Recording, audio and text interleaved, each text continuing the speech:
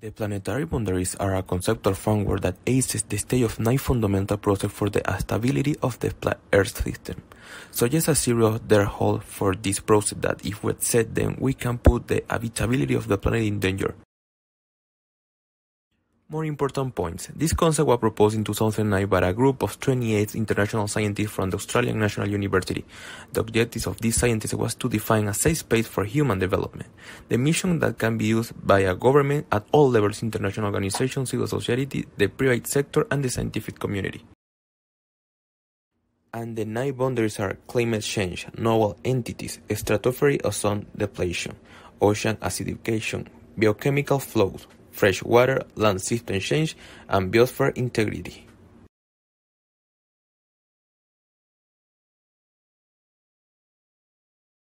What is plastic? Plastic is a man-made synthetic material called polymer, organic compounds produced by polymerization.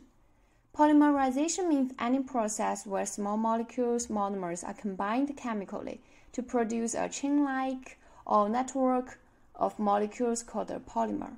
Plastics are made from raw materials like natural gas, oil, which are refined into hydrocarbon and then treated with heat in a process called cracking, which turns them into monomers, for example, ethylene and propylene.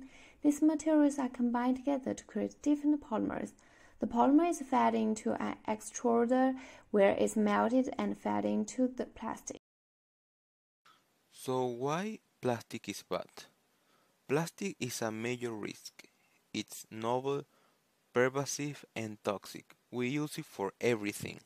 And it's really hard to recycle. Only the 10% of the plastic of the world can be recycled.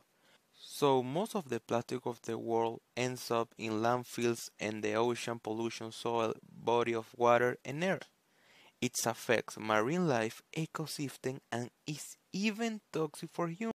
Different impacts of plastic. Impact of human. Plasticides are implicated in many cancers, metabolic and behavioral disorders.